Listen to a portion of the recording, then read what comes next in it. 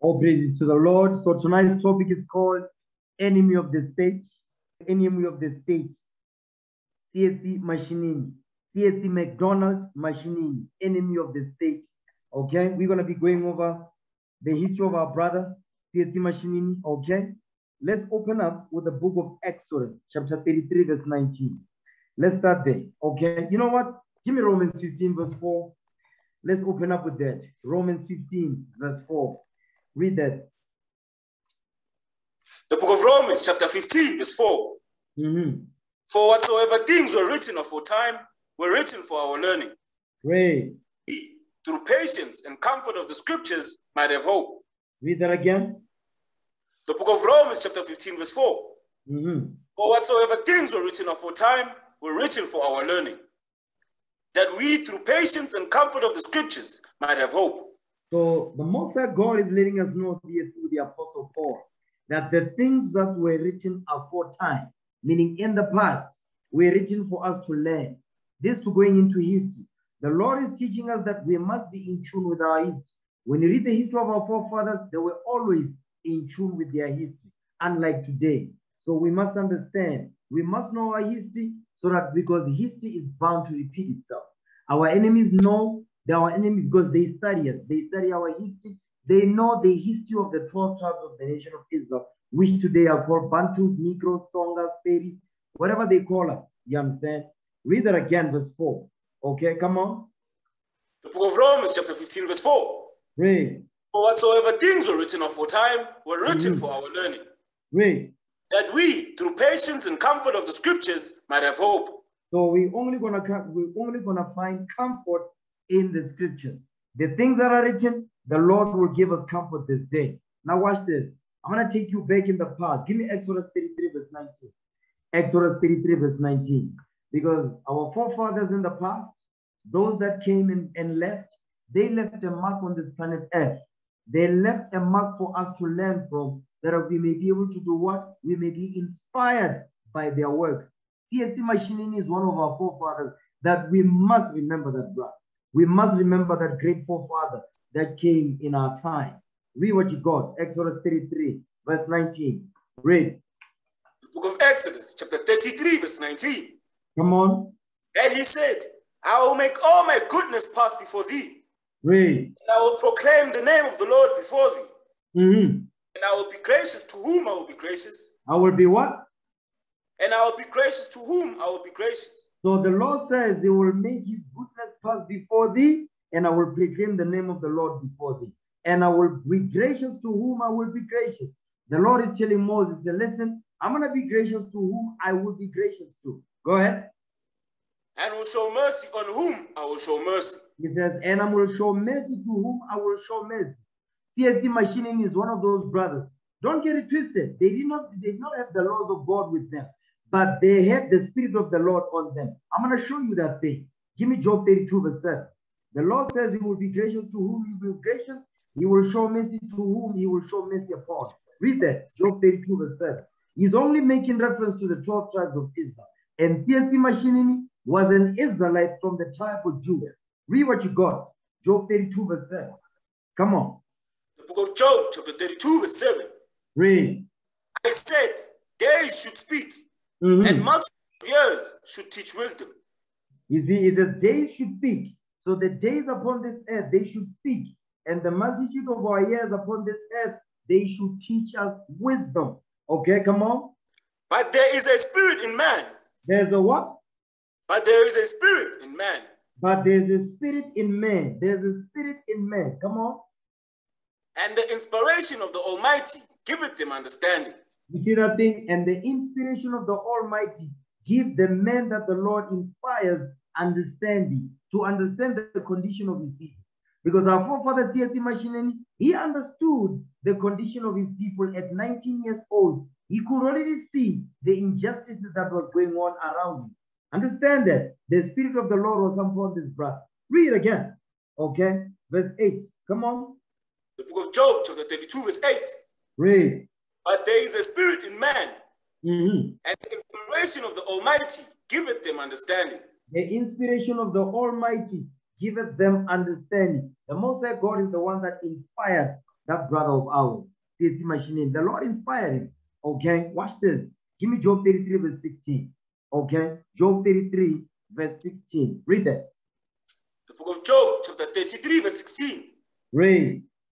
Then he openeth the ears of men and sealeth their instruction. You see what the Lord does? He opens the ears of men. He opens their spiritual ears to see, to hear the things that the people are complaining about, to hear the ills and the cry of the people. Read again, verse 16. Come on. The book of Job, chapter 33, verse 16.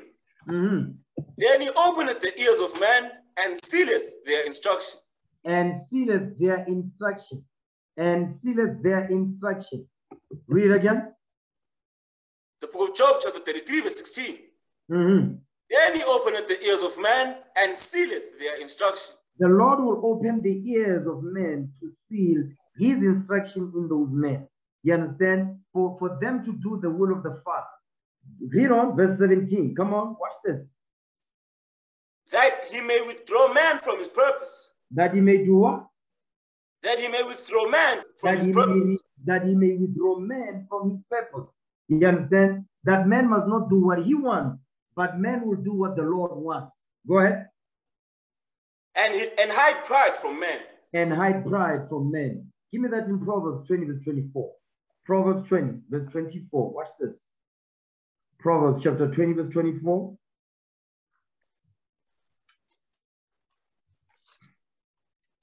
The book of Proverbs, chapter 20, verse 24. Come on. Man's goings are of the Lord. How can a man then understand his own way? You see that? Man's goings are of the Lord. How can a man then understand his way? Listen, everything that we do upon this earth, the Most High God has a say-so. You understand? Whatever it is that our forefather Tsietsi Mashinini did, the Lord had a say-so. He inspired that young man to do what? To wake up the 12 tribes of his heart, because he saw the injustices of his people. He said, hell no. We need to fight. We need to defend our nation. We need to fight for our freedom. That's what he did. The Lord inspired him. Read again, verse 24. Come on. The book of Proverbs, chapter 20, verse 24. Come on. Man's goings are of the Lord. How can a man then understand his own way? How can a man then understand his own way? Give me Proverbs 21, verse 1. Proverbs 21, verse 1. Read that. The book of Proverbs, chapter 21, verse 1. Come on. The king's heart is in the hand of the Lord, as the rivers of water. He turneth it whithersoever he will. You see that thing? The king's heart is in the hand of the Lord. Guess what? We are kings upon this earth. You understand? We are kings on this earth. The Lord is the one that directed our mind. He's the one that has a say-so. Read. Every way of man is right in his own eyes, but the Lord pondereth the hearts. You see that every way of man is right in his own eyes, but the Most High God is the one that ponders the heart. Next verse, come on. To do justice and judgment is more acceptable. Hold on. You see what the Lord put upon our forefather, Tsietsi Mashinini? To do what now? Verse 3 again. The book of Proverbs, chapter 21, verse 3. To do justice and judgment. To do justice and judgment for his people. Because he saw the injustices that was done on the people when they were pushing Africans as a medium of instruction. He said, no, we're not going to accept that. You understand? So he saw the injustice. Guess what he did? He decided to do something about it. He stood up for the nation. Okay? Read again, verse 3. Come on. The book of Proverbs, chapter 21, verse 3. To do justice and judgment is more acceptable to the Lord than sacrifice. You see that thing? To do justice and judgment is more acceptable to the Lord than sacrifice. Now watch this. Because when he saw the injustices that was done, guess what happened? Hold this. Give me the book of Ecclesiastes 4 verse 1. Ecclesiastes 4 verse 1. I'm going to show you what the Lord did. Okay? Because he saw the injustices of his people. Read that. Because the Lord put the Spirit upon him to see that. Read it. The book of Ecclesiastes chapter 4 verse 1. Read. So I returned and considered all the oppressions that are done under the sun. And that's exactly what he saw. He saw the oppressions that was done under the sun. The oppressions that was done to the people here in South Africa. He saw that. He saw what the Buddhists was doing. He saw what the Dutchman was doing. He saw what the Afrikaners was doing upon our people, oppressing us with their language, forcing us to convert to their culture and customs. Okay, read again, verse 1. The book of Ecclesiastes, chapter 4, verse 1. Read. So I returned and considered all the oppressions that are done under the sun. And behold, the tears of such as were oppressed. You see that thing? Remember, he says he opens the ears of men. You understand? So he was able to hear, to see the tears of those that were oppressed. Go ahead. And they had no comforter. They had nobody to comfort them. Okay, come on. And on the side of the oppressors, there was power. On the side of the Buddhists, on the side of the Dutch, there was what? And on the side of the oppressors, there was power. On the side of the Buddhists that oppressed us in South Africa, with Afrikaans, with killings, with lynchings, you understand? With gunshots. Guess what? There was power, but they had no what? But they had no comforter. But they had no comforter. You understand? So what did the Lord do? Give me Nehemiah chapter 9, verse 27. Here's what the Lord did. The Lord did this thing, okay? Because when you examine our history, whenever we find ourselves in the midst of oppression, in the midst of calamity, tribulations and trials, when the nations have their foot on our neck, the Lord always sends saviors, okay? Tsietsi Mashinini was a savior. Understand that. Nehemiah 9, verse 27. Read it. The book of Nehemiah, chapter 9, verse 27. Come on.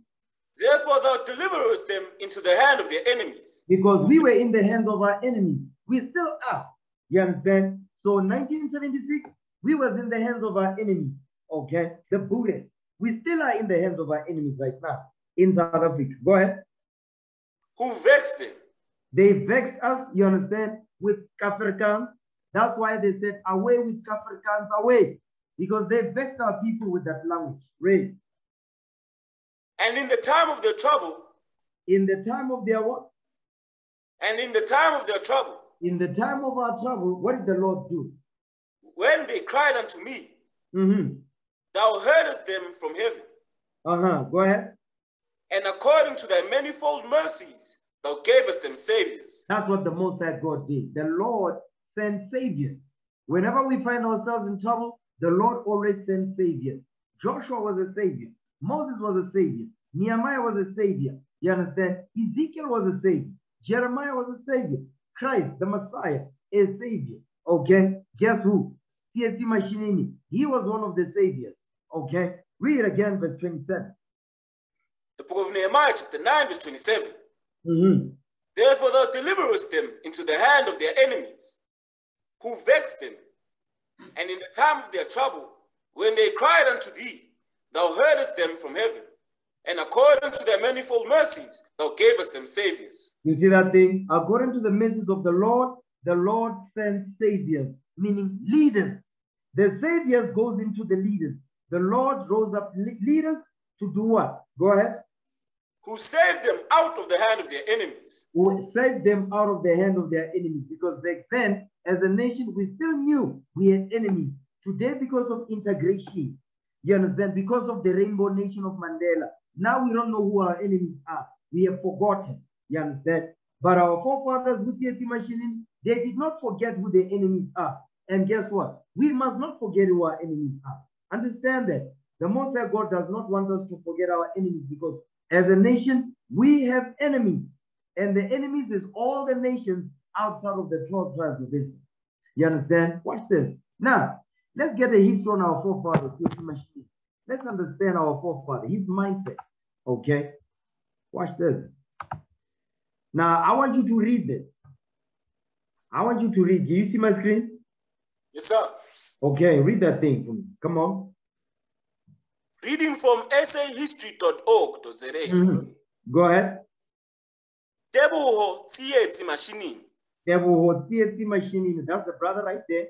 That's our forefather. You understand? Let's get a quick history right there. Read that. First name, Teboho. Last name, Mashinini. Date of birth, 27 January 1957. Go ahead. Location of birth, Central Western Chabavu, Soweto. Go ahead. Date of death, 1990. Read. Location of death, Guinea. You Gender, male. Okay, now read that. Let's get some history of our forefathers. Read that for me. Come on. Tsietsi Mashinini was born on 27 January 1957 in central western Jabavu, Soweto. Mashinini was the second son of Romutibi, a lay preacher in the Methodist Church, and Nomkita Mashinini, and was one of 13 children, 11 boys and twin girls. Go ahead. He was active in his local Methodist parish and chairperson of the Methodist Wesley Youth Guild at the age of 16. Go ahead. His education started at the Amajeli Creche in 1963. Go ahead. He went on to Seoding Lower Primary, after which he proceeded to Itsepeng Higher Primary. Go ahead. In 1971, he became a student at Morris Isaacson High. Morris Isaacson High, that's where we were last week. That's where we were on the Sabbath day. Morris Isaacson. Okay, go ahead. He was a passionate reader. He was a what? He was a passionate reader. You see that thing? That's one of the, you see, leaders are readers. Let me say that again. Leaders are readers. He says he was a passionate reader. Go ahead. This was spotted by his history and English teacher, Abraham Onkgopotse Tiro. So Abraham Onkgopotse Tiro was his history and English teacher. Watch this. Go ahead. Who taught at Morris Isaacson after was expelled from the University of the North, Tefluop. Of the North, Tefluop, for his political activities. So Abraham Onkgopotse Tiro, he was a teacher, okay? He was a history and English teacher that taught Tsietsi Mashinini. He was involved in political activities. What is that political activity? Go ahead. Tiro had great influence in shaping Mashinini's political thinking and subsequent adherence to the ideology and philosophy of Black consciousness. You see that thing? So Abraham Onkgopotse Tiro, he actually taught Tsietsi Mashinini the way to think the way that he did. I want you to see something here. I'm going to show you something. Okay? Go ahead. He mentored him and supplied him with reading material. Read that again. Read that again. He did what? He mentored him and supplied him with reading material. You see that thing? Because he was a passionate reader. So guess what? He was mentored and he was supplied with reading material. Now watch this. Give me the book of Galatians chapter 4 verse 1. Galatians 4 verse 1. You know what? Before you get there, give me the book of Hebrews chapter 5 verse 12. Hebrews 5 verse 12. I'm going to show you something here this day. Okay, come on. The book of Hebrews chapter 5 verse 12. Go ahead. For when for the time you ought to be teachers, you have need that one teach you again, which be the first principles of the oracles of God. You see that thing? The first principles of the oracles of God is that you must be taught again. Do you understand? And guess what? Tsietsi Mashinini, he understood this. He understood this thing. Okay? Read that again, verse 12. Come on. The book of Hebrews chapter 5 verse 12. Read. For when for the time you ought to be teachers, ye have need that one teach you again, which be the first principles of the oracles of God. Come on. And are become such as have need of milk, and not of strong meat. So he needed the milk. He needed the foundation, you understand, to be able to do what what eventually was able to do, you understand, later on. Give me Galatians 4 verse 1 now. Galatians chapter 4 verse 1. Watch this. The book of Galatians chapter 4 verse 1. Read. Now I say that the heir, as long as he is a child, differeth nothing from a servant, though he be Lord of all. Read. But is though under he be tutors. Lord of all, if there's a child who is an heir, he says he's not different from a servant, though he be Lord of all. Because eventually he ended up leading what? The Soweto student uprising. Okay. But guess what he needed for him to do that? Next verse. Come on. But is under tutors and governors until the time appointed of the Father. Next verse. Read verse 2. Okay. Read that. Read Galatians 4 verse 1. The book of Galatians chapter 4 verse 1. Now I say that the heir, as long as he is a child, differeth nothing from a servant, though he be Lord of all. It says the heir, as long as he's a child, is not different from a servant, though he be Lord of all. Go ahead. But is under tutors and governors until the time appointed of the father. You see that thing? But he's under tutors and governors until the time appointed of the father. Because guess what Tsietsi Mashinini had? He had tutors. He had a mentor, mentoring him, grooming him, okay? Until the time appointed of the father to be able to do what he did, okay? Let's go back. Let's go back. Let's go back, okay? I want you to read that again. It says, he was a passionate reader. This was spotted, read that. This was spotted by his history and English teacher. Read that. This was spotted by his history and English teacher, Abraham Tsietsi, who taught at Morris Isaacson after was expelled from the University of the North, Turflop, for his political activities. Go ahead. Tiro had great influence in shaping Mashinini's political thinking and subsequent adherence to the ideology and philosophy of Black consciousness. Go ahead. He mentored him and supplied him with reading material. He mentored Tsietsi and supplied him with reading material. That's what we're reading here. Read Galatians 4 verse 2 again. The book of Galatians chapter 4 verse 2. Read. But is under tutors and governors until the time appointed of the father. You see that thing? The reason why I made this young man exceptional was because he wasn't lazy. You understand? He wasn't a bum. Okay, he wasn't shiftless.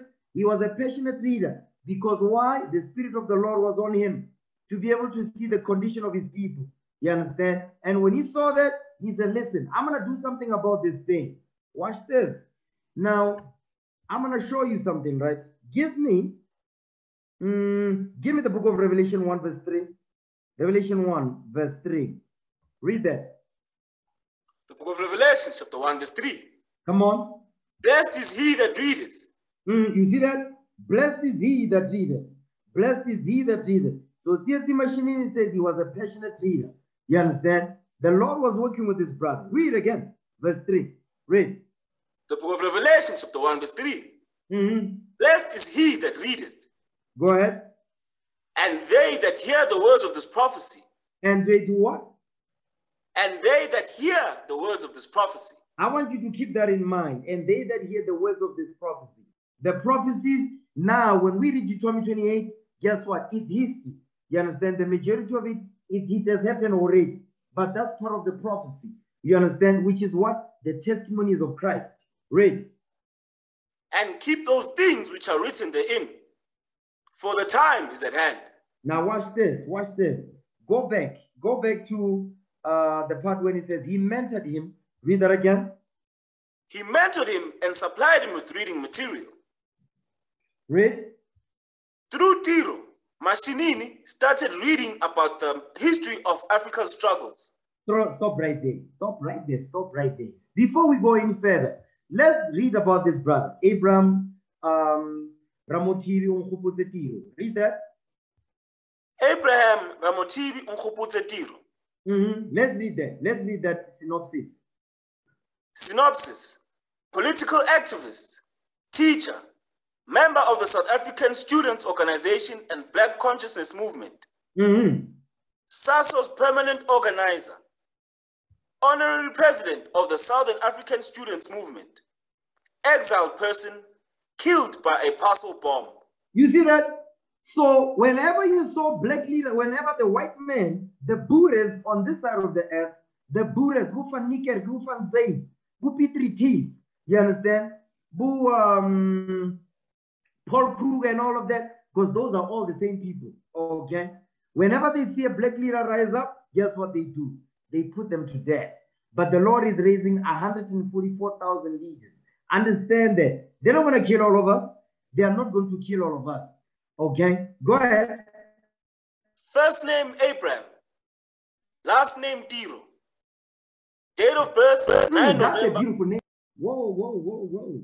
You see that part right there? His first name. Look at his first name. Abraham. Okay? Abraham. A father of many nations. The 12 tribes of Israel. Go ahead. First name Abraham. Last name Tiro. Date of birth, 9 November 1947. Go ahead. Date of death, 1 February 1974. Okay, let's read a brief history about our brother. Okay, read that. Abraham Nkgopotse Ramotibi Tiro was born 9 November 1947 in Dinokana, a small village near Zeerust, Northwest Province, South Africa. Go ahead. His parents, now late, were Nkokwe Peter and Moleseng Anna Tiro. Read. Tiro had 2 brothers and 1 sister. His mother was a domestic worker at Emmarentia in Johannesburg, Transvaal, now Gauteng. Go ahead. Little is known about his father. Go ahead. His uncle, Ned Nkgopotse Tiro, who he was named after, and Bafedile Masoba, his aunt, had a deep influence on his upbringing and sharpened his leadership skills. You see that thing? Listen, look at that thing.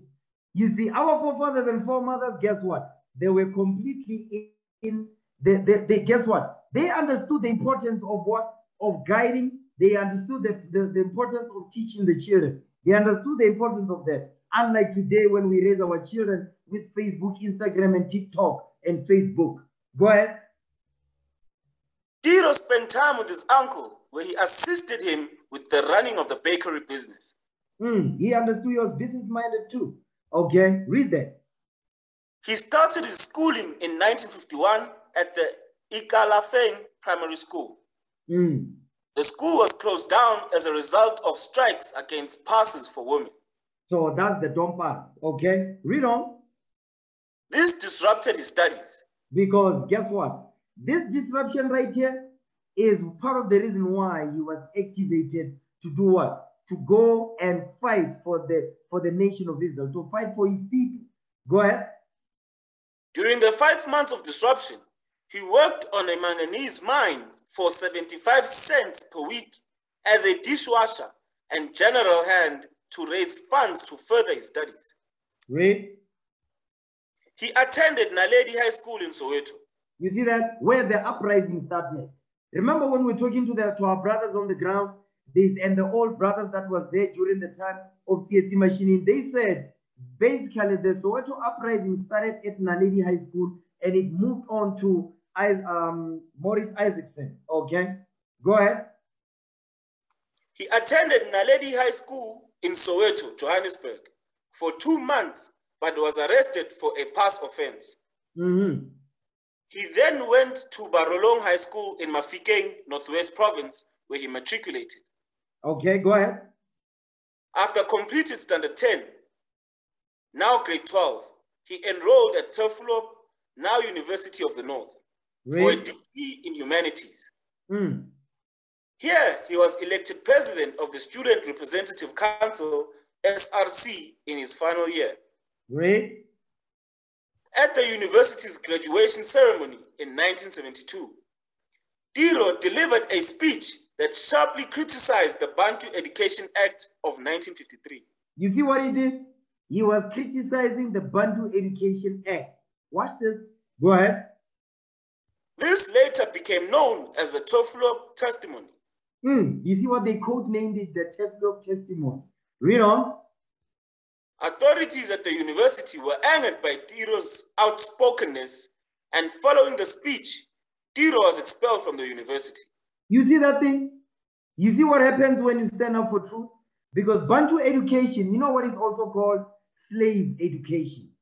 Just like Christianity. Christianity is a slave education, just like Bantu education was a slave education to keep black people on this side of the earth as slaves.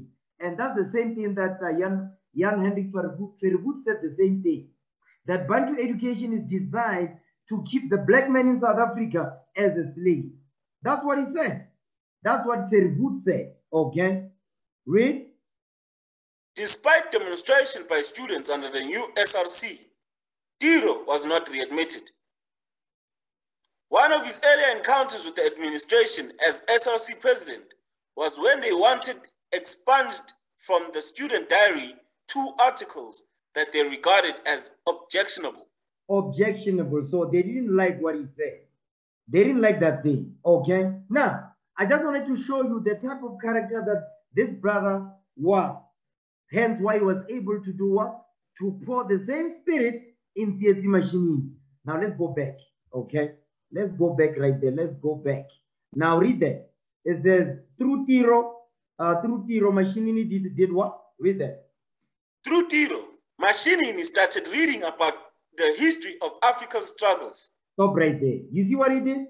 So he was influenced and mentored. Remember, it says he was a passionate leader, okay? So he started to read about the history of Africa's struggle. Not just South Africa, but the struggles that Black people go through on the continent of Africa. You understand why? Because remember, at this time, the Berlin Conference has already taken place, where Otto von Bismarck and the 13 European nations, they came together to divide Africa into a piece of cake for themselves so that they can rob and spoil us of our land, our gold, our resources, you understand, and to get slave labor. So Tsietsi Mashinini, he understood this thing, okay? Right. American slavery. Yeah, hold on. He read about Africa's struggle, which is what? Deuteronomy 28 verse 33. Hold that. We coming back. The struggle here on the continent. Okay, Deuteronomy 28 verse 33. Read that. The book of Deuteronomy, chapter 28, verse 33. Read. The fruit of thy land and all thy labors shall a nation which thou knowest not eat up. And thou shalt be only oppressed and crushed away. You see that thing? So the history of Africa's struggle, he read about what? Colonization. He understood that the fruit of our land and all our labors, meaning we would work for the fruit of our land. Shall another nation come and eat the fruit of our land? Following the Berlin Conference, you understand, in 1884, the Dutch, the French, the British, the Europeans, the Americans, the Spaniards, the Portuguese, they came and divided the continent up. Okay, go ahead. Because the Berlin Conference, they followed the conquest of David Livingstone in the 1700s. Read. So that thou shalt be mad for the sight of thine eyes, which thou shalt see. You see that thing? We're going to be mad for the sight of our eyes because we're going to see our enemy taking our land. We wouldn't have no power to do nothing about it. So he understood that. Okay? Read verse 43. Come on. The book of Deuteronomy, chapter 28, verse 43. Read. The stranger that is within thee shall get up above thee very high. The strangers that will get up above us very high is the same strangers that will come and take the fruit of our land.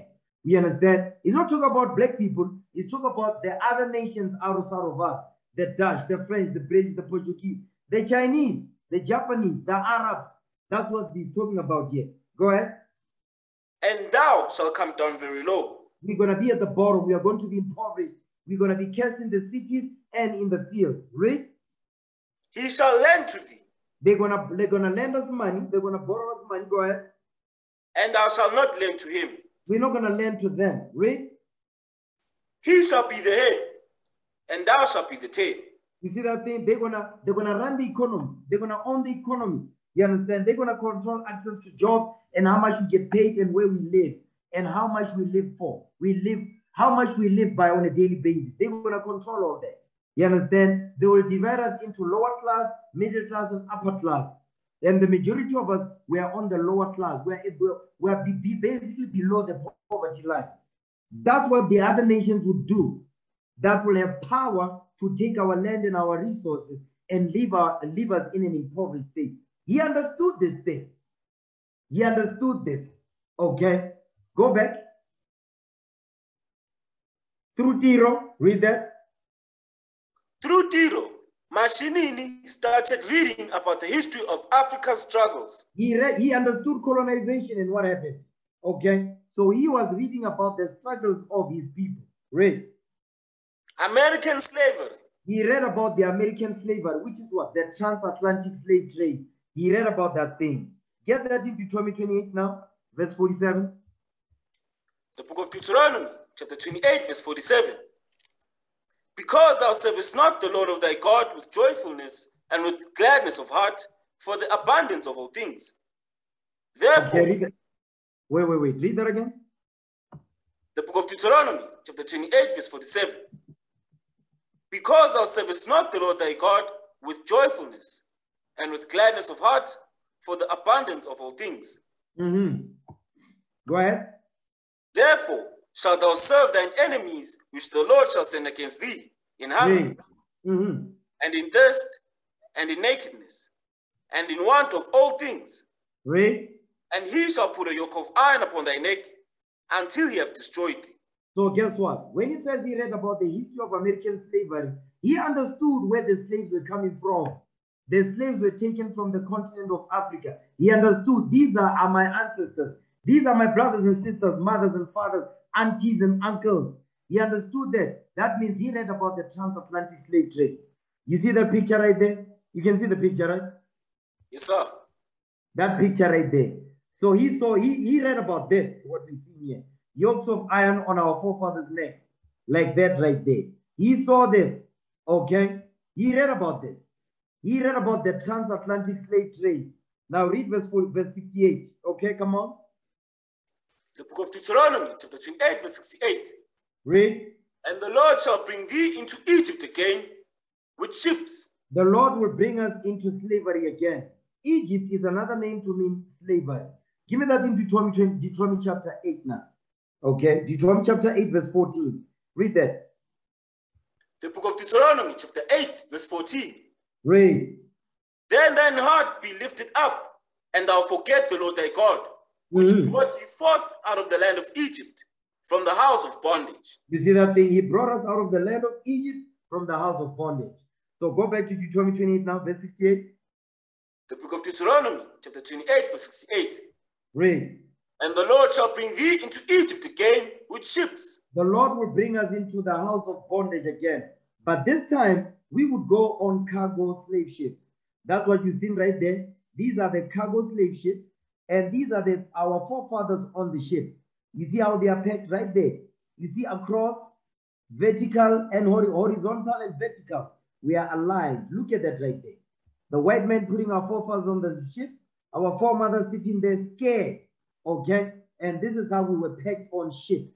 Like sardines. Like cargo. Literally, like cargo. Okay? Read. By the way whereof I spake unto thee, thou shalt see it no more again. Read.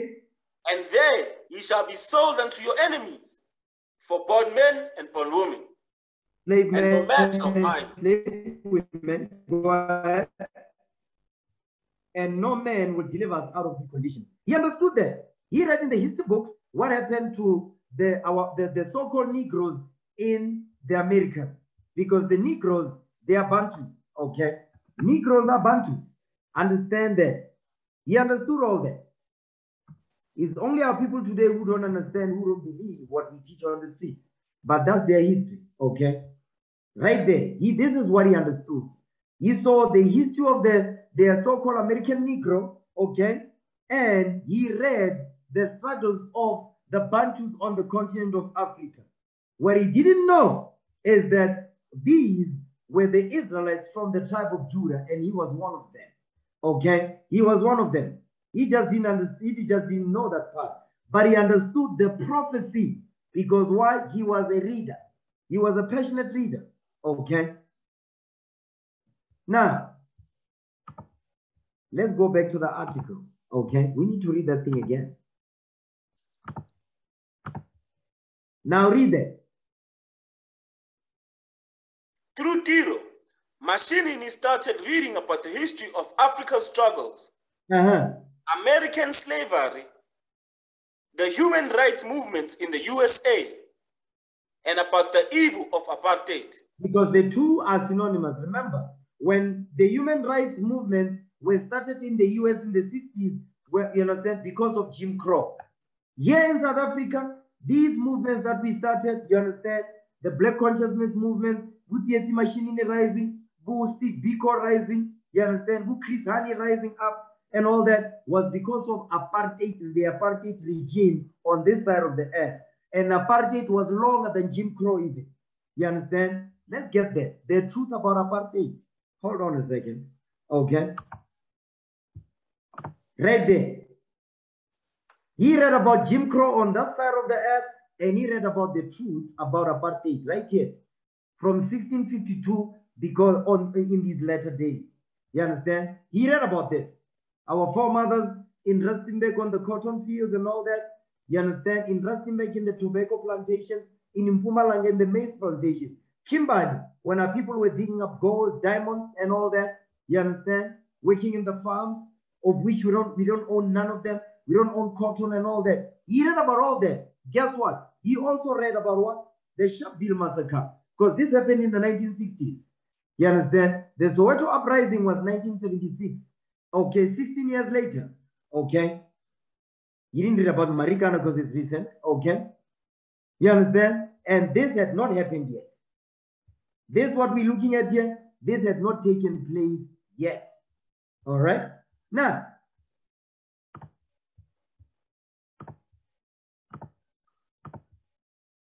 I want you to read that again and finish it. Through Tiro, Mashinini started reading about the history of Africa's struggles, American slavery, the human rights movements in the USA, and about the evil of apartheid. Go ahead. Mashinini was the chairperson of the debating team at his school, and his excellent academic performance became the basis for his influence among his peers. You see that thing? He was able to influence others around him. Now watch this, watch this. Now what you need to understand is that, remember, he is reading about the struggle of the black man. He is starting to cause, he saw, okay, why this is going on here now during his time period, but his mentor, Abraham Nkhupuzi, is like, no. I need to give you the big picture. I want you to go back to the history of where this thing comes from. What's going on? What happened in the past? So you can see what's happening now. So he was what? He was able to show him the history of his forefathers. Very, very pertinent stuff. Watch this. Give me Deuteronomy 4, verse 27. Deuteronomy 4, verse 27. Let's read that. The book of Deuteronomy, chapter 4, verse 27. Go ahead. And the Lord shall scatter you among the nations, and you shall be left few in number among the heathen, whither the Lord shall lead thee. You see that thing? So because Moses prophesied that we would be scattered among all nations on earth. We read by slave ships, through colonization, forced migration. You understand? So that's what the nations would do to us. Okay, jump down. Read verse 30 now. Come on. The book of Deuteronomy, chapter 4, verse 30. When thou art in tribulation, when thou art in tribulation, because remember, he was reading about the history of African struggle, American slavery, the human rights movement in the USA, and about the evil of apartheid. He was reading about all that. Okay? When what thou art in tribulation, because during Tsietsi Mashinini time, we were still in tribulation like we are now.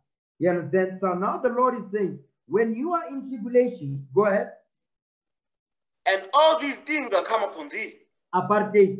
All these things that come upon thee. Apartheid is one of those things that came upon us. Read.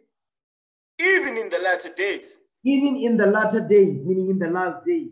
1976 is also part of the last days. 2022 is part of the last days. You understand? During Tsietsi Mashinini's time, that was the time period of part of the last days. Read.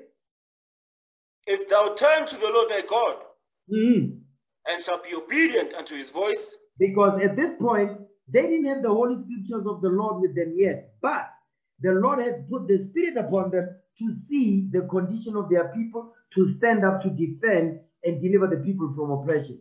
That's what that's the Spirit the Lord put upon them. I'm going to prove that in the next verse. Next verse. Watch this. Come on.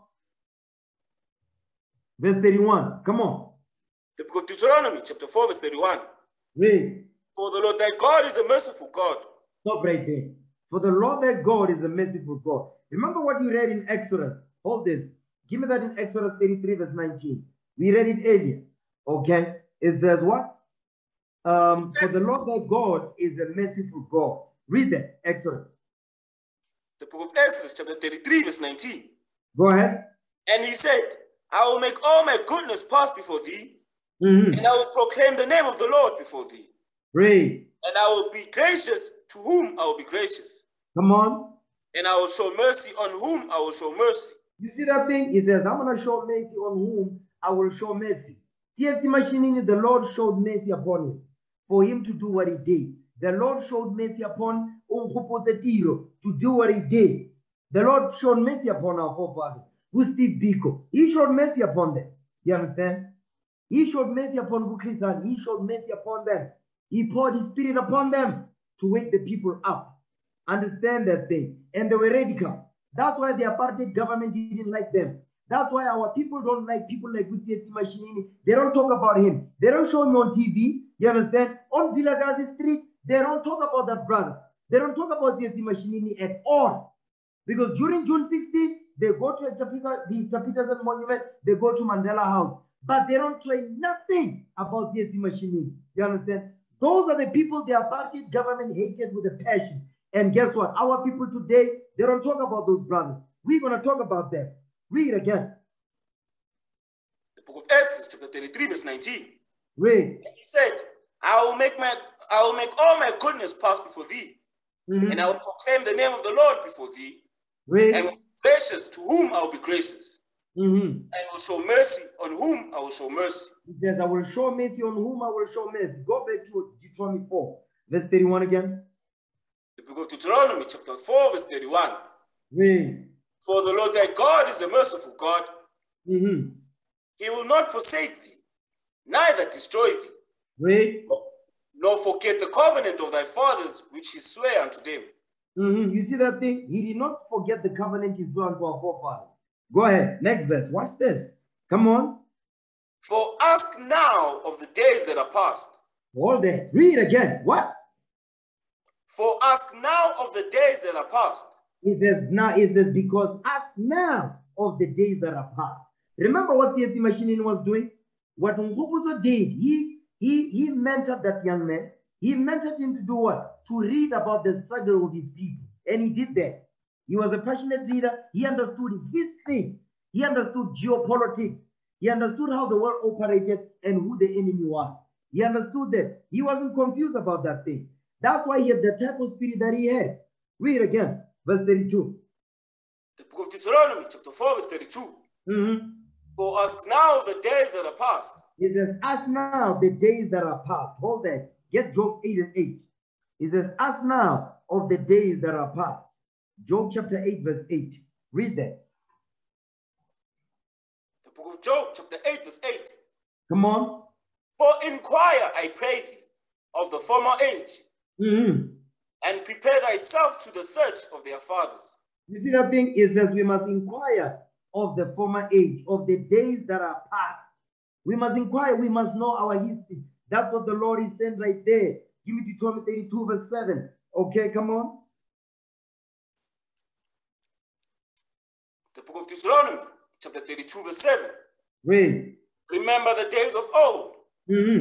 Consider the years of many generations. Read. Ask thy father, and he will show thee. Thy elders, and they will tell thee. You see that thing? Remember the days of old. He says, ask now of the days that are past, of the former age. He's saying the same thing. The prophets are all saying the same thing. Okay, give me 1 Maccabees 2, verse 50. 1 Maccabees chapter 2, verse 50. The Lord is saying, inquire of the former age, the past.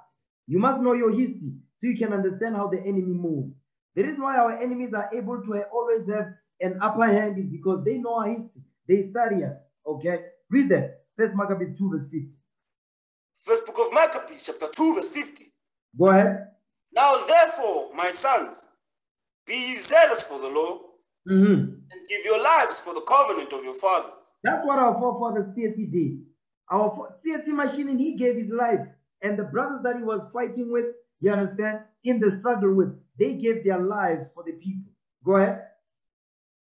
Call to remembrance what acts our fathers did in their time. You see that thing? That's why we're going over the history of our forefather, Tsietsi Mashinini. We're calling to remembrance the acts that he did in his time. Read. So shall ye receive great honor and an everlasting name.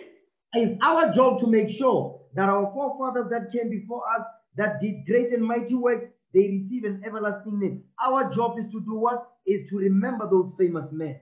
Is to exalt those famous men. Is to use them to inspire us for us to be able to do the same thing that they did in the spirit of Christ.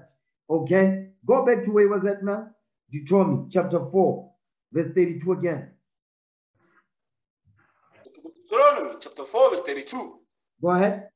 For ask now of the days that are past. As now of the past, the former age, what our fathers did in their time. Go ahead. Which were before thee, since the day that God created man upon the earth. You see what he's saying? Go all the way back to the beginning. Okay, read. And ask from the one side of heaven unto the other, whether there have been any such thing as this great thing is, or have been heard like it. You see that in the great thing, that which is what? The greatest evil that is done upon a people upon the earth is known by everybody upon this earth. And when Tsietsi Mashinini was reading about this, he understood that. Give me Daniel 9 verse 11. He understood that thing. He understood it. That's why he was moving in the type of spirit that he was moving in. Because what? He was studying. He understood what happened in the past. He understood that. He did not just understand what was going on locally, but he understood what was going on across the continent. Because he understood that we are all suffering the same oppression. Ghana, Guinea, Morocco, you understand? Mozambique, okay? The Congo. He understood all that. Nigeria, that we all have the same enemy, which is who? The Dutch, the French, the British, the Portuguese, you understand? The Arabs, the Chinese, and the Japanese. Those are our enemies, God says. He understood all that. Okay, I'm going to show you later on. Daniel 9 verse 11. Read it. The book of Daniel, chapter 9, verse 11. Go ahead. Yea, all Israel have transgressed thy law, even by departing. Come on. That they might not obey thy voice. Therefore, the curse is poured upon us. Read. And the oath that is written in the law of Moses, the servant of God, because we have sinned against him. Because the reason why these atrocities was happening to us, because we had broken God's commandments. We went against his order, the covenant that he made with us. Read. And he hath confirmed his words, which he spake against us, and against our judges that judged us. Read. By bringing upon us a great evil. What kind of evil? By bringing upon us a great evil. A great evil, a great evil, a great evil. That's the same thing that Moses said in Deuteronomy 4 verse 32. That look at from one end of heaven and onto the other, meaning on the whole earth. That this great thing that has taken place, it has not taken place on anybody else but the people of the book, which is us today. Go ahead. For under the whole heaven hath not been done as hath been done upon Jerusalem. Because guess what? Look at our Tsietsi Mashinini revolted against what? He revolted with the students. They revolted against the use of Afrikaans, right? But the level of response that they were met with listen, it was unmatched. The students are protesting peacefully, unarmed, against a medium of the language, a medium of instruction that we don't understand. But the response of the Buddhists was completely disproportionate, letting you know they knew something that many of us did not know back then. They knew something about us because our people, the nations, they read our book. They know who we are. They know the time for us. When we wake up, we causing rau in the community. And that's what they were afraid of. That's why the reason why they responded the way that they did, because it was deeper than that. Okay, watch this. Now let's go back to the article. Okay, let's go back to the article. Now, let's see. Let me share my screen real quick. Okay, let's read about this mighty man. Okay, read that. On the 13th of June, read that. On the 13th June, 1976, about 500 Soweto students met at the Orlando Donaldson Community Hall to discuss ways and means of confronting and challenging the Department of Bantu Education. You see that thing of the means of challenging the Department of Bantu Education, meaning the Department of Slave Education. That's what Bantu Education was, slave education. You understand? Because that's the same thing that the Tsietsi Mashinini's teacher, he was writing about, which got him expelled at the university. Read that again. Okay. At the university's graduation ceremony in 1972, Diro delivered a speech that sharply criticized the Bantu Education Act of 1953. You see that thing? He criticized the Bantu Education Act of 1953. This is 1972. Now, On the 13th of June, 1976, guess what? After mentoring Tsietsi Mashinini, look what Tsietsi Mashinini is taking it to the next level. You see that thing? Read it again, that paragraph. On 13th June 1976, about 500 Soweto students met at the Orlando Donaldson Community Hall to discuss ways and means of confronting and challenging the Department of Bantu Education. Right. Let me share my screen real quick. So let's see. Read that. Bantu education and the racist compartmentalizing of education. Okay, Bantu education and the racist compartmentalizing of education. Read that. In 1949, the government appointed the Iceland Commission with the task of considering African education provision. Go ahead. The commission recommended resorting to radical measures for the effective reform of the Bantu school system. You see that thing? They wanted to change the Bantu school system because the way we were taught, our forefathers, the teachers back then, they still taught us values and morals. They taught us about our history. So they needed to change all that. Okay, go ahead, watch this. Read. In 1953, prior to the apartheid government's Bantu Education Act, 90% of Black South African schools were state-aided mission schools. Read. The act demanded that all such schools register with the state and removed control of African education from the churches and provincial authorities. You see what they was doing? They was removing any trace of our history because they did not know what was being taught at those schools. Read. This control was centralized in the Bantu Education Department, a body dedicated to keeping it separate and inferior. You see what they was doing? Their job was to make sure that we get the poor education as much as possible. That's why today our people go to universities and all that, but they cannot do nothing with those degrees. Guess what? The Bantu education that was put together under the SLN Commission is still inactive today. Don't get it twisted. Read on. Almost all the mission schools closed down. The Roman Catholic Church was largely alone in its attempt to keep its schools going without state aid. Because these ones, the Romans, they were teaching us white Jesus. Read on. In 1953, the 1953 Act also separated the financing of education for Africans from general state spending and linked it to direct tax paid by Africans themselves. You see that thing? Now they're imposing tax on us. Go ahead. With the result that far less was spent on Black children than on white children. That's the same thing. It's still going on today. Okay, let's see. There's something I want. Let's see. Hopefully it will open up here. I really did not want to go into this. I really didn't want to go into this now, not today. But the whole point of the Bantu education was a what? Was a slave education. That's the point. The Bantu education is a slave education. Okay, go back. Read that. On the 13th of June, read that. On the 13th of June, 1976, about 500 Soweto students met at the Orlando Donaldson Community Hall to discuss ways and means of confronting and challenging the Department of Bantu Education. They wanted to challenge the Department of Bantu Education.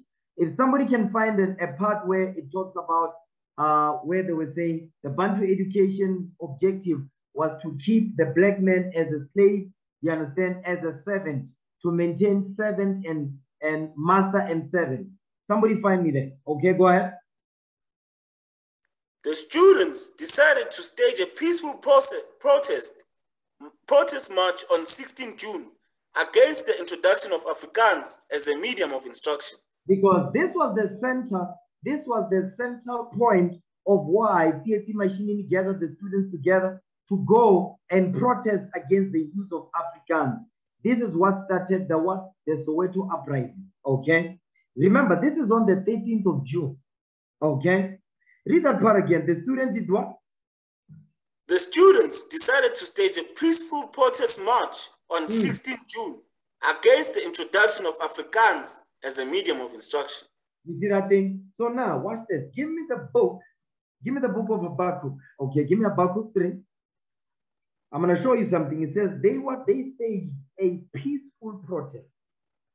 They were unarmed. They staged a peaceful protest. Watch this. Habakkuk 3, read verse 14. Watch this. The book of Habakkuk, chapter 3, verse 14. You know what? Hold on. No. Yeah, read that. Let's just read it. Come on. Thou didst strike through with his staves the head of his villages. The head of the villages is talking about the white man. He's the head of all the nations on this earth that are working together to destroy us. Go ahead. They came out as a whirlwind to scatter me. Meaning Christ. Read. Their rejoicing was to devour the poor secretly. Their rejoicing was as to devour the poor secretly. Because understand, the nations, their job is to devour secrets. Meaning what? They don't do it in your face. You understand? They implement 50-50 in the household. They implement black women empowerment. They implement women wearing pants. The feminist movement. You understand?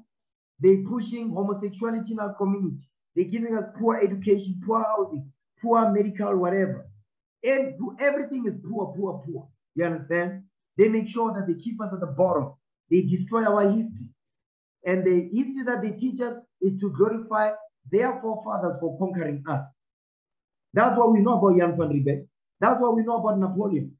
You understand? We know about them because they pushed their forefathers on us that conquered us and destroyed us. That's what they did. That's what their desire is, to destroy us secretly. Okay? Give me the book of Isaiah 32, verse 7. The book of Isaiah, chapter 32, verse 7. Read. The instruments also of the churl are evil. Like giving us what? Giving us forcing Africans as a medium of instruction upon us. Hence the protest. Read.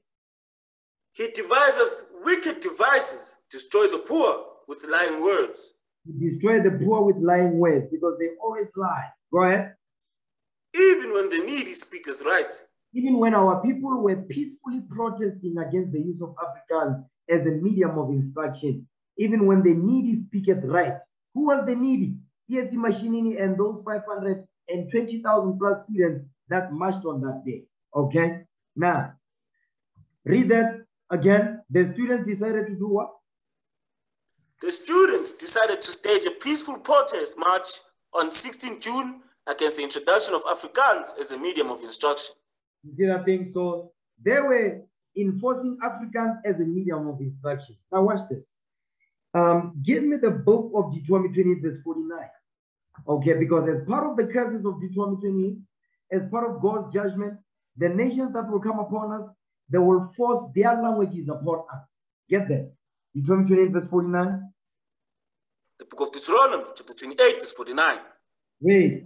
The Lord shall bring a nation against thee from far, from the end of the earth, as swift as the eagle flieth. You see that? A nation whose tongue. It says a nation against us from far. Remember, your Jan van Riebeeck and his boys, you understand, they're coming from Dutch, the Netherlands and all that, the Boers. Guess what? That's the nation that came against us from far. 1652, okay? As swift as the eagle flies, because an eagle is a bird of prey. They devour the prey. So guess what? That's the spirit that this white man has. And also, his symbol is the symbol of the eagle. Okay, go ahead. From the end of the earth, as swift as the eagle flieth. A nation whose tongue thou shalt not understand. You see that thing? A nation whose tongue we will not understand. Because what was they teaching? Go back to the article. Read that again. The students did what? The students decided to stage a peaceful protest march on 16 June against the introduction of Afrikaans as a medium of instruction. You see that thing? So that Afrikaans as a medium of instruction, guess what? That's what the Lord is saying here. A nation whose tongue thou shalt not understand. Because our people did not understand Afrikaans.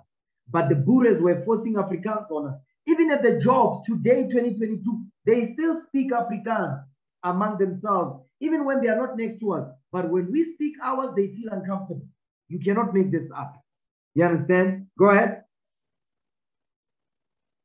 An action committee was set up to prepare for the campaign. No. Okay, all that. Go back. Deuteronomy 28, read verse 50 again. Read verse 50 now.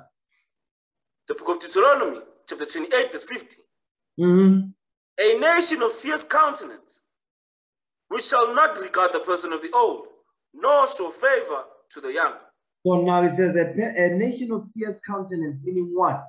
They don't give a damn about nobody, but the agenda that they have, which is to conquer and colonize and make sure that everybody assimilates into their culture. That's what the Greeks did. That's what the Romans did. That's why they're saying during the time we were slaves in Rome, they say when you get to Rome, do what the Romans do. You understand? Our forefathers that have assimilated to Roman culture. You understand? So the Buddhists, which is the same people, they were doing the same thing here, forcing Africans upon us. Okay? Now just back to the article. An action based on you know what? You see, this thing of forcing a language upon us is not during the time of apartheid. It happened even in the past. I'm going to show you that. Give me the book of Daniel 1 verse 4. Daniel.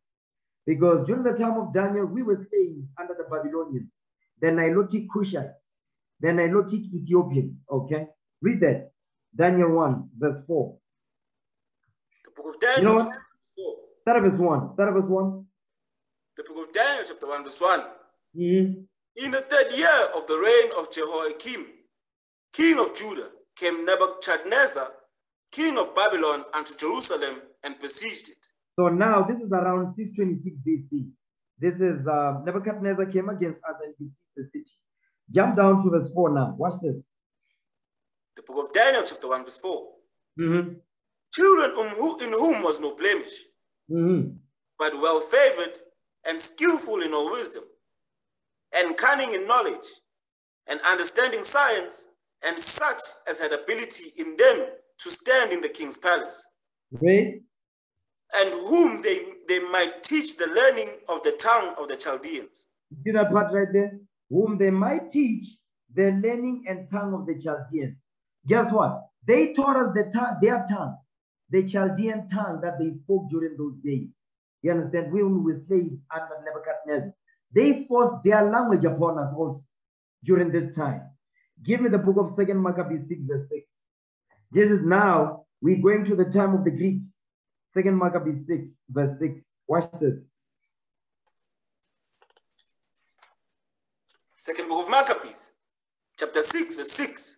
Neither was it lawful for a man to keep Sabbath days or ancient feasts, or to profess himself at all to be a Jew. So under the Greeks, we were not allowed to celebrate our ancient our high holidays that the Lord gave unto us. You understand? Not only that, we were not allowed to profess ourselves that we were the Jews of the Bible. So the Greeks, they changed our nationality. Then the change of our nationality started with the Greeks. Not only did they change our nationality, you understand? Read verse 8 now. Okay, read. Second book of Maccabees, chapter 6, verse 8. Read. Moreover, there went out a decree to the neighbor cities of the heathen by the suggestion of Ptolemy against the Jews. So now the decree is a what? Is a mandate, is an executive order. That's what the Buddhists did with the Bantu Education Act. As part of that was to make Africans as a medium of instruction. So they put out a decree. So the president, I need you to send me the picture that we took when we were in Soweto. The picture where we're standing, where they were showing the multiple pictures of Tsietsi Mashinini, okay? And they were showing the decree that was given by the Buddhists during that time, okay? Send it to me on WhatsApp.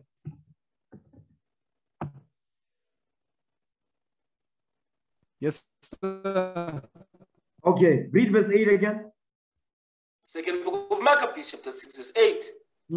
Moreover, there went out a decree to the neighbor cities of the heathen by the suggestion of Ptolemy against the Jews, that they should that they should observe the same fashions and be partakers of their sacrifices. You see that thing? So now the decree that was put out by Ptolemy, who was a Greek, okay? Guess what? That's the same thing that the Buddhists did when they came on this side. They did the same thing that our forefathers did during the time of the Greeks when we were slaves unto them. They put out a decree, you understand, that they against us, that we should observe the same fashions, meaning we should observe their culture, their customs, and they force their own languages upon us and be partakers of their sacrifice. Meaning what? Birthdays, Mother's Day, Father's Day, Valentine's Day, Christmas, so on and so forth. Read on, verse 9. Verse 9. And whoso would not conform themselves to the manners of the Gentiles should be put to death. You see what they were doing? They were killing us. And I'm going to show you because that's what the Buddhists did. They opened fire on what? A peaceful protest of the students. That's the same thing the Greeks did. That's the same thing that the Buddhists did, which is the same people.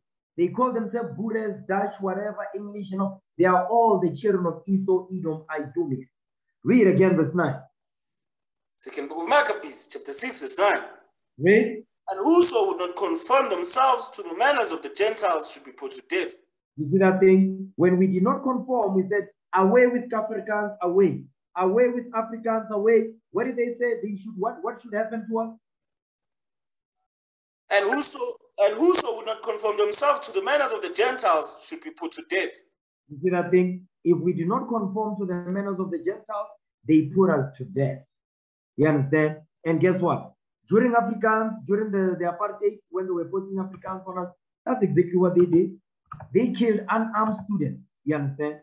Now, let me open that up so I can blow it up so we can see. Let me blow this big. Okay, do you see the picture? Yes, sir. Okay, let's see now if we can see. Let me see if I can blow it up some more. Hopefully we can see it. That's our brother right there. Tsietsi Mashinini. Okay, away with Baride. What did it say? Away with Bantu education. Away with Bantu education. Okay, so that's what he said. Let's read that. Read that. This is what Tsietsi Mashinini said. Read it. If you're not doing what the government expects you to do, then you're a communist, of course. Then you are a communist, of course. Okay.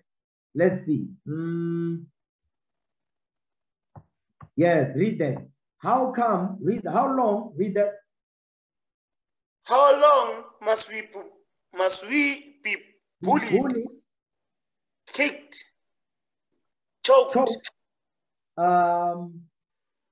I don't know what that is, but it says, how long must we be bullied, kicked, choked, and killed? I can't see that last part, but it says and killed. Okay, let's see. Yeah, it's just that it's not visible, okay? But when we're standing next to it, we could see that. But read that. Away with what? Away with Bantu education. Away with Bantu education. Remember, as part of Bantu education, guess what they were going to do? They were enforcing Africans upon us. You understand? Let's see. Let's get some more.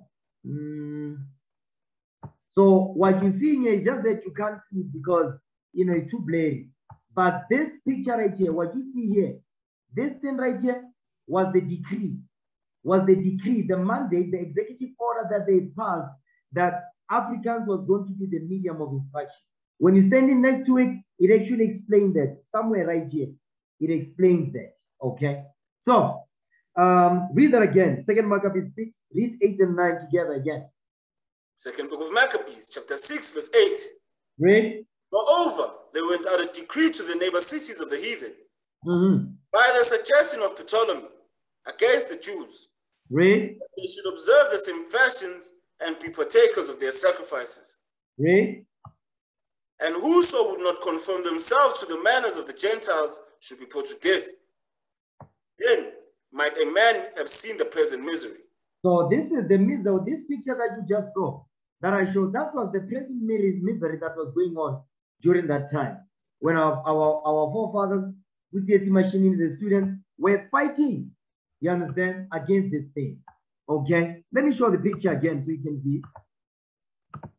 Right there, right there. This is where we were standing. I was with Soldier Bezliel when we came here, okay, to see the history of what was going on during that time. Okay, that's right here. All right. So that's what you are seeing here. Okay, what the Mashinini was talking about. Now, let's go back to the article. Okay, let's go back to the article. Let's read some more. Let's continue to read. All right. Now read that. Action committee was then what? Read that. An action committee was set up to prepare for the campaign. Mashinini was elected chairperson of the action committee, which was later renamed the Soweto Students Representative Council, with Mashinini as its first president, until he was succeeded by Tsietsi from Go ahead.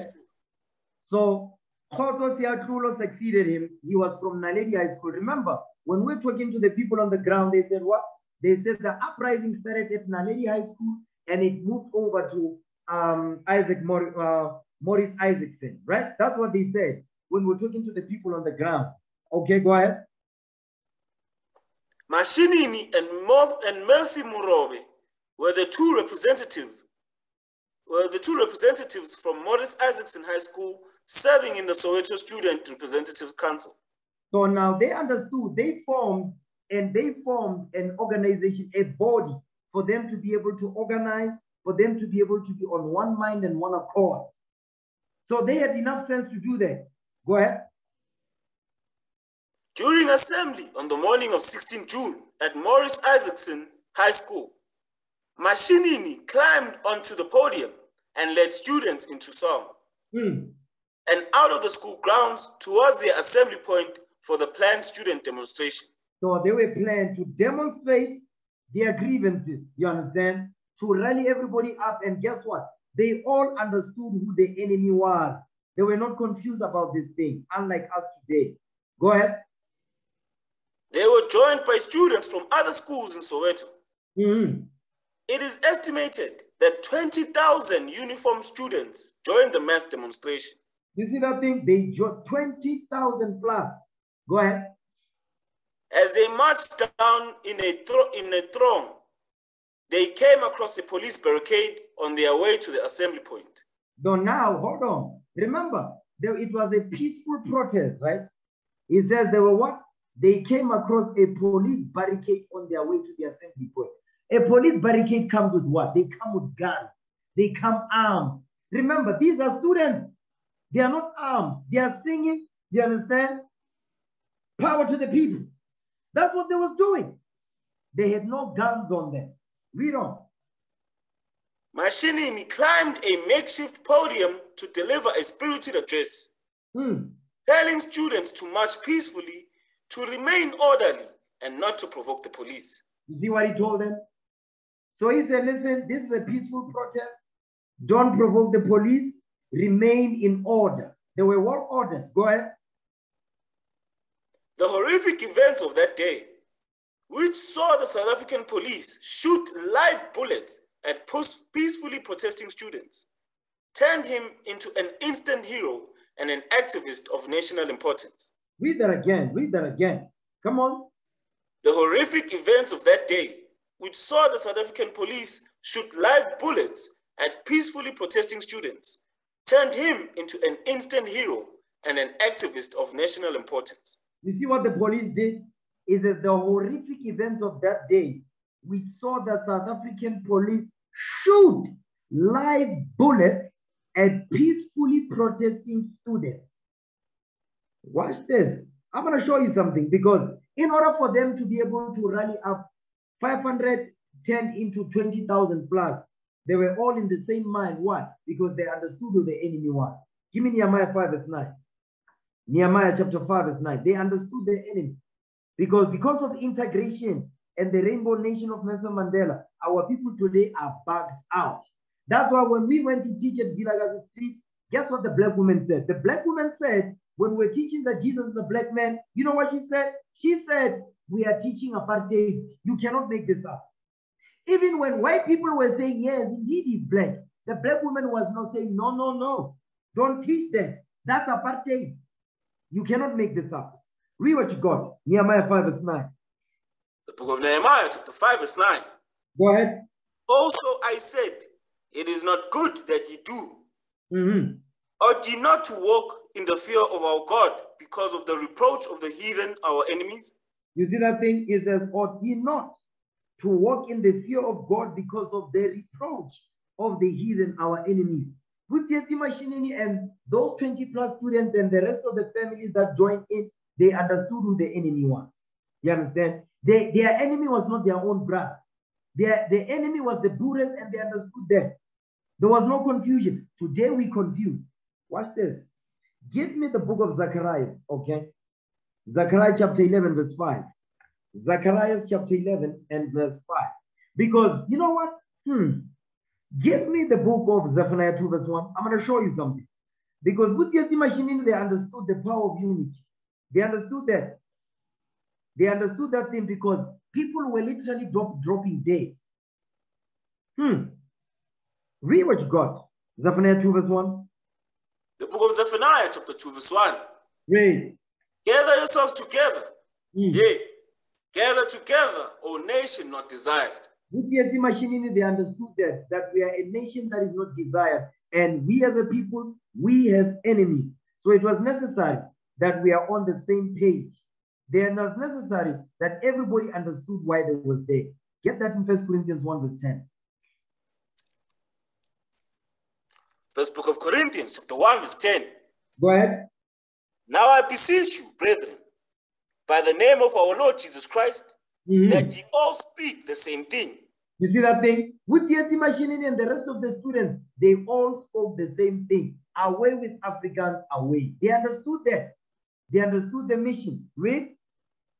And that there be no divisions among you.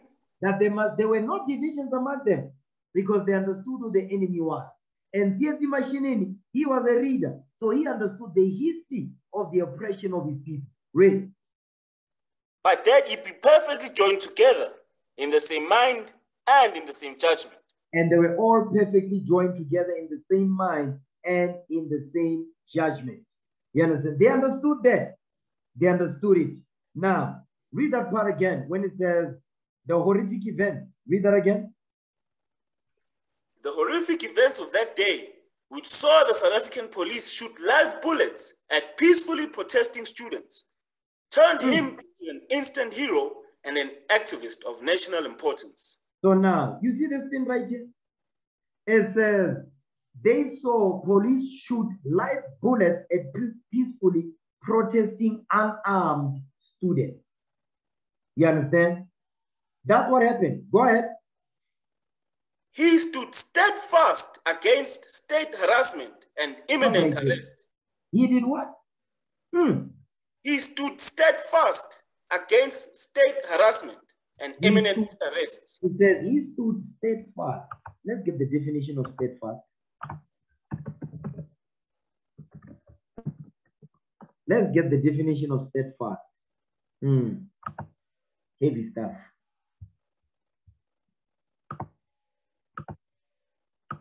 Now read that. The definition of steadfast. Definition of steadfast. Adjective. Go ahead. Resolutely or dutifully firm and unwavering. You see that thing? He was resolutely and dutifully firm and unwavering. He did not waver. He understood the mission. Okay, go ahead. Similar. Loyal. He was loyal. Go ahead. Faithful. He was loyal, faithful to the cause, to the mission. Read. Committed. He was committed to the mission. Read. Devoted. Dedicated. Go ahead. Dependable. He was dependable. Come on. Reliable. He was a reliable brother. Go ahead. Steady. Steady. Read. True. He was not a fakester. Go ahead. Constant. He was constant. Constant. Read. Trusty. Trusty. Go ahead. Determined. Determined. Read. relentless, relentless, go ahead, single-minded, single-minded, come on, unchanging, unchanging, unwavering, unwavering, go ahead, unhesitating, unhesitating, come on, unfaltering, unfaltering. This is the character of Tsietsi Mashinini. Go ahead. unswerving, Unswerving, read, unyielding, unyielding, come on, unflinching,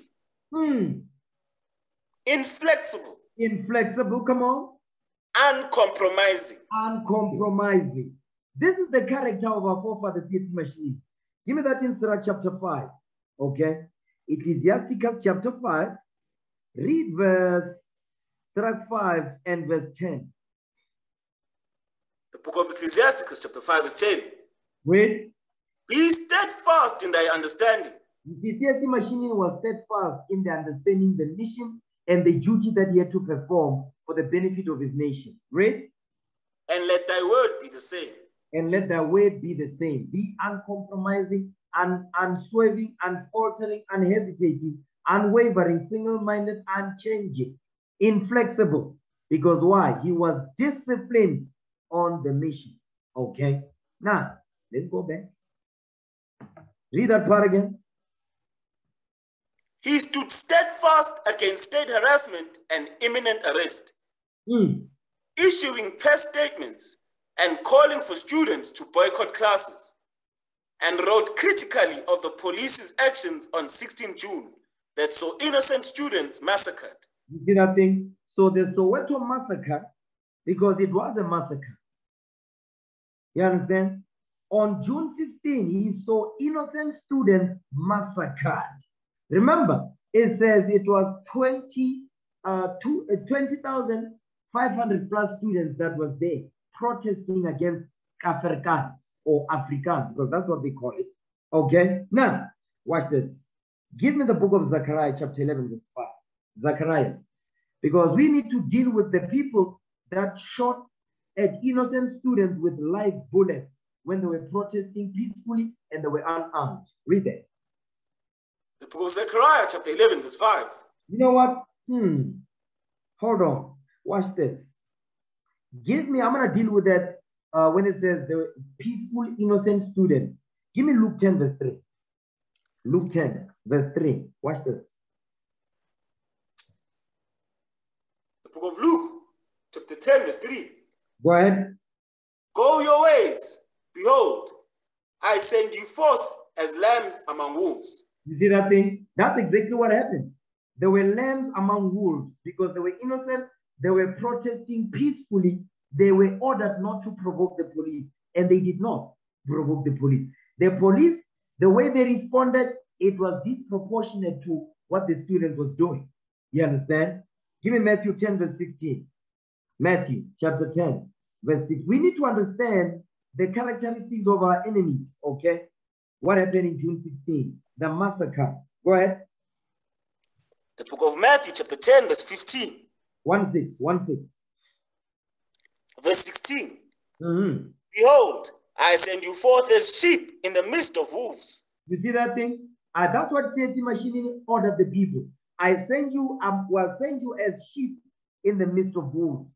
You ordered them, listen, it's a peaceful protest. That's exactly what they did. That's the same thing that happened on during the 21st of March 1960. You understand? When Robert Sobukwe and them, you understand, with Steve Biko and all, they were protesting against, listen, we don't want to use the Dompas to be able to travel to different neighborhoods and all that. Guess what? They opened fire on them too. The same thing. 16 years later, the same thing took place. Go ahead.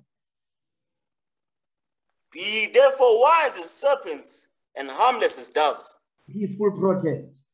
Be therefore wise as serpents and harmless as doves. And that's exactly the students were. The students were harmless as doves.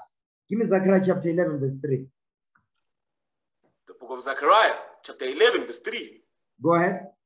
There is a voice of the howling of the shepherds. You see that thing? The voice of the howling of the shepherds. We the shepherds, the saviors, the leaders. Go ahead. For their glory is spoiled. Because our glory, the glory of the people is spoiled. We are spoiled by the philosophies and culture and customs of these other nations. Read. A voice of the roaring of young lions. A voice of the roaring of young lions. Because Tsietsi, Mashinini, and those brothers, those were young lions. Go ahead. For the pride of Jordan is spoiled. Because the pride of our people was spoiled, meaning what? Our glory was destroyed. Watch this. Go ahead. Thus said the Lord my God, feed the flock of the slaughter. That's what Tsietsi Mashinini did. He fed the flock. He rallied the students up to say, listen, we need to fight for our freedom. That's what he did. The Spirit of Christ was working with us, brother. Understand that thing. But guess what? When we came as sheep, guess what? How they responded. Read verse 5 now. Watch this. Whose possessors slay them. They do what? Whose possessors slay them. They are our possessors, meaning our oppressors. The Buddhists during that time, they slain us. They killed our people in cold blood. Hold this. Give me Leviticus 26:17. Leviticus chapter 26, verse 17. Whose possessors slay them. Okay. Read that. The book of Leviticus, chapter 26, verse 17. Read. And I will set my face against you, and ye shall be slain before your enemies. They that hate you shall reign over you. They that hate us will rule over us. So read that again, verse 16. Let me catch it. The book of Leviticus, chapter 26, verse 17. And I will set my face against you, and ye shall be slain before your enemies. Right. They that hate you shall reign over you. You see that thing? So now what we're reading here, the Most High God is saying, it says what? And ye shall be slain before your enemies. Because guess what? It says, whose possessors slay them. Who slain us? Our enemies is our possessors. Our enemies is our oppressors. They cannot be our saviors. You see that? Our enemies is those that possess us, those that own us, those that are ruling over us and oppressing us. Guess what? They kill and destroy us, okay? That's what the Lord is telling us, that what will happen to us. And they will rule over us. Go ahead. And ye shall flee when none pursueth you. If you see that thing, we fled. Because what was pursuing us? It was not them, it was their bullet. Their bullet was pursuing us.